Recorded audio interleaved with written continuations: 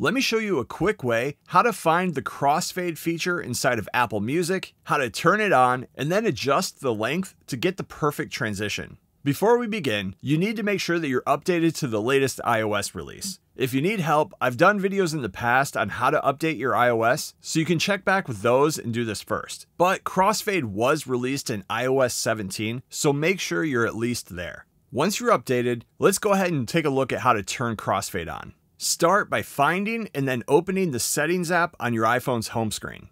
Next, once you're inside of here, scroll down until you see Music here near the center of the screen. Choose this. Inside of the music settings, scroll down until you see the audio section here, and at the bottom, you'll see the crossfade option. To turn this on, just make sure that this slider is enabled. Once you turn crossfade on, you'll then get a slider where you can adjust the crossfade length while you're listening to music. You can play around with this time here if you want, or you could just leave it to the default. A good length for me personally is between 5 or 6 seconds. That's plenty of time to get from one song to the next without it happening too quickly or taking too long. If you're using your phone at a party to play music, you can try setting this to 10 to 12 seconds. This allows the tracks to crossfade smoothly, especially if one of the songs has a longer drawn out end or a build up in the beginning. Again, just experiment with these times to see which one that you like best. Now, you can close settings and then head back into your music app and start playing your music. With crossfade turned on, your songs are automatically going to fade into each other.